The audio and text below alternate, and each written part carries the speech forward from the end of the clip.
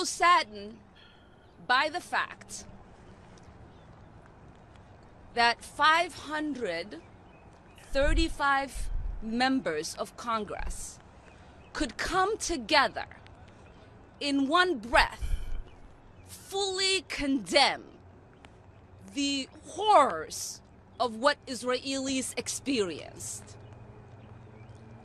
And that there is now only maybe few handful of them who could get to the point of saying, we condemn the slaughter of Palestinian children, of mothers, of fathers, of grandmothers, of grandfathers. Where is your humanity? Hey, welcome guys. This is TSP, Rav Shiva. This is the podcast. So, this is Ilan Omar, and I don't know what everybody feels out there, but, I look at her as not just people like to put her in the position of being a Muslim woman, but look at her as just a woman, look at her as just a woman who has the ability, like every other woman, to have a child inside of her, come out from inside of her into the world, who knows that feeling.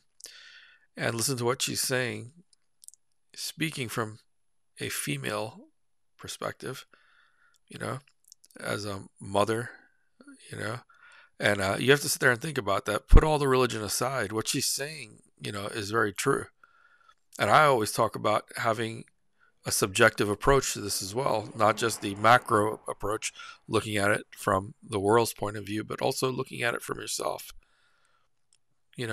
Trying to empathize in some way, and it's hard. It's very hard. There's a lot of feelings behind this, but I always think that no matter what you feel, your opinions on certain things, and, politically or religious, that when it comes down to the life of children, especially, when it comes down to that we could put all these other things aside and say, wait a second, these are children that are in the line of fire that are getting killed, and that we could think logically and go beyond the realm. You don't have to use religion or anything else here. It's just pure humanity and the level of humanity. That's what she's talking about here. She's not even putting herself as a Muslim. She's crying out as a woman and as a mother, as a person that deeply cares and is concerned about the state of what's happening in Israel and Palestine on both sides, not just one, but we know the argument here as well is that one feels neglected, and the other one who has power is the one that's kind of dominating the presence there with force.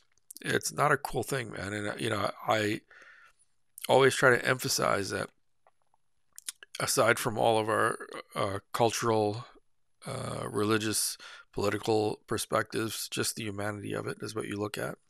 But we're going to take a look at another video as well,